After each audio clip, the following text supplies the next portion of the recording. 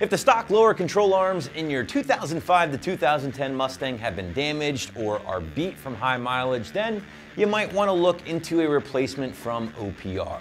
Now, the option that we are featuring here today is a 100% factory replacement fitting the driver side in your S197 for right around $100.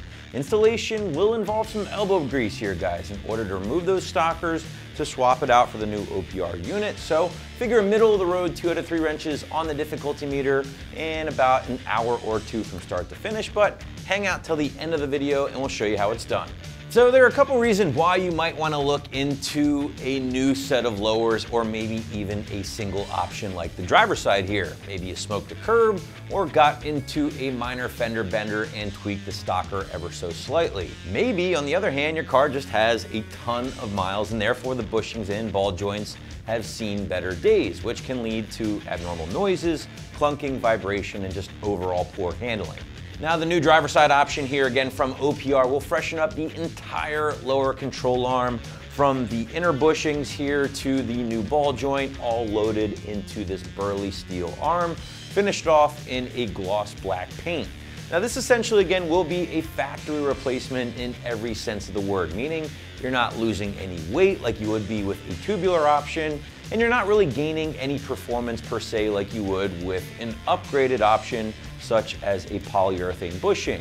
Now, instead, the only upgrade you are essentially getting here, guys, will be the fact that these are a 100% new and fresh part and will help take some of the sloppiness out of your 10-plus-year-old components. Now, if you have stumbled across this video for the driver side OPR replacement, you dig everything about this particular option, but maybe want to knock both out at the same time, passenger and driver, well, we do also sell them in pairs along with a slight upgrade in regards to OPR's low friction ball joint, all of which again can be found right here at AM if you are interested.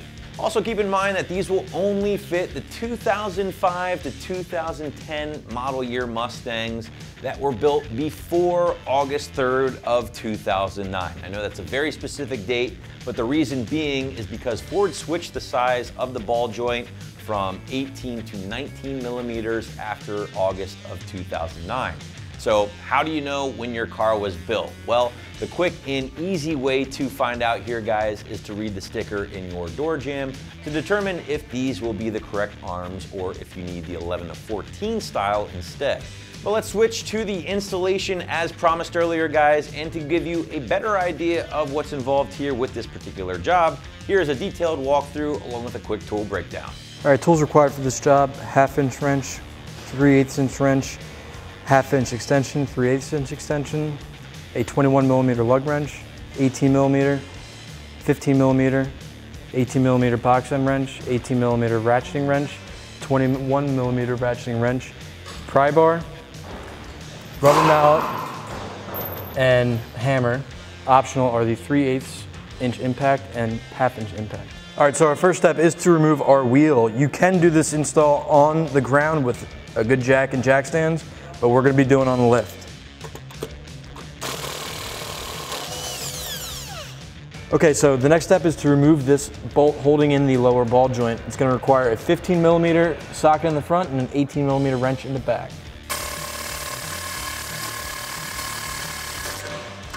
All right, so the next step is to remove the bolt holding in our lower ball joint. It's going to require an 18 millimeter wrench on the back side and a 15 millimeter on the front.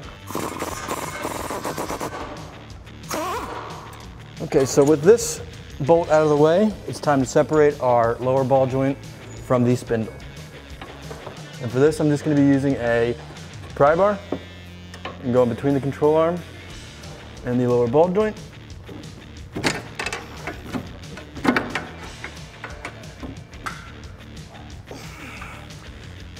All right, so now that you have your lower ball joint out of your spindle, we're just going to move the spindle up and out of the way.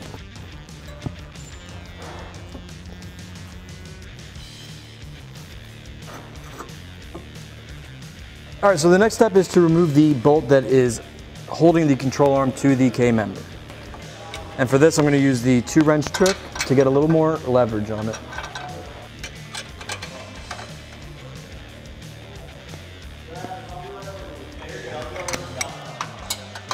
All right, now that it's broke free, we can remove this bolt.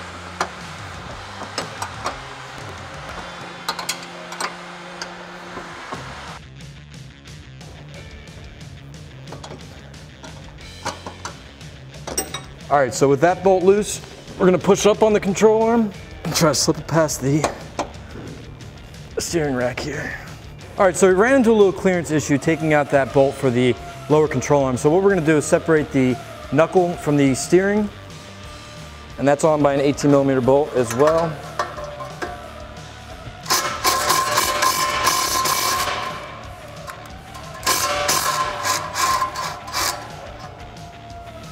And what you're going to want to do is hit the knuckle here with a hammer just to break that ball joint free.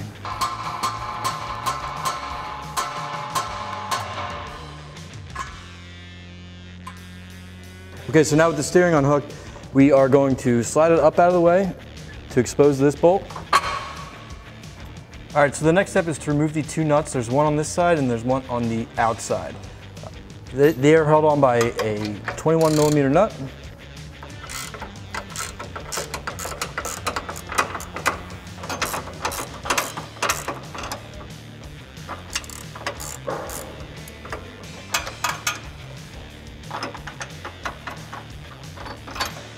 Now you're going to want to save your hardware because we are going to reuse it on the new lower control arm. All right, so now that we're on the outside bolt, same 21mm nut.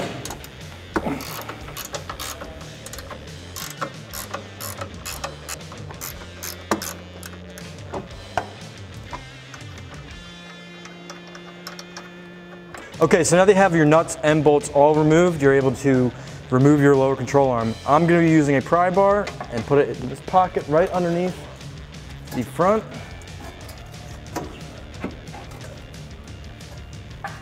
I'm also going to hit it over here a little bit.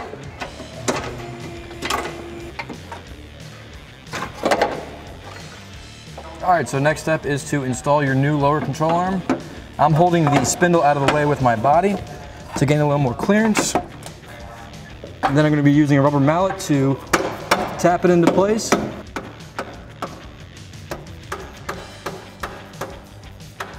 And I did use a little bit of PB Blaster just to lube up those bushings for the assembly. Now I'm going to put my bolt back through the control arm right here.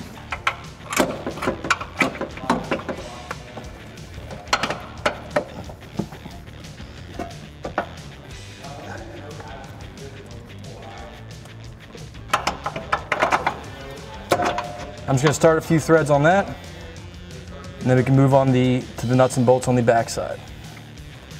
All right, so now that we're going to take our bolt, our factory hardware, move the spindle out of the way a little bit more, and that way I can start my nut.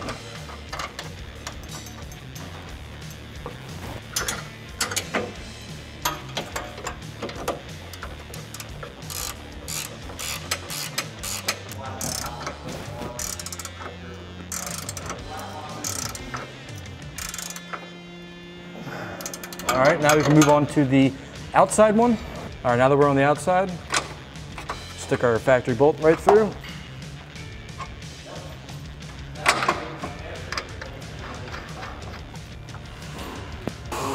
And tighten this down.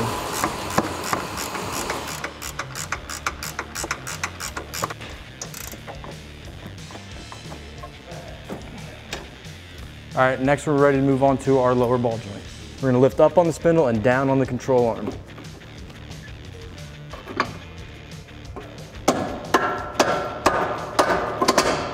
Now you're going to want to get the seat below this ridge here because that's where your bolt actually goes through to help retain your lower ball joint onto your spindle. So we're going to hit it a couple more times until you're in place just like that.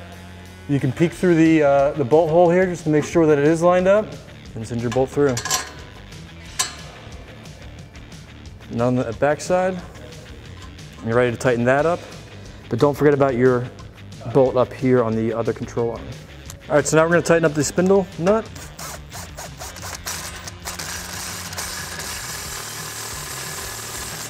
And then we're going to finish tightening up this guy.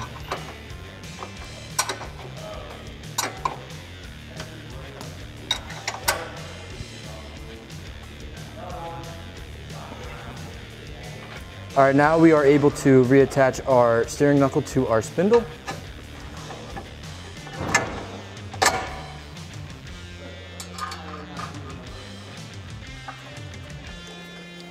And this is on there by an 18mm nut. All right, now you're able to reinstall your wheel, take it on the road, see if you hear any squeaks or rattles, and adjust if you do. All right, that's gonna wrap up my install of the OPR front lower control arm with ball joint. You can get yours here at AmericanMuscle.com.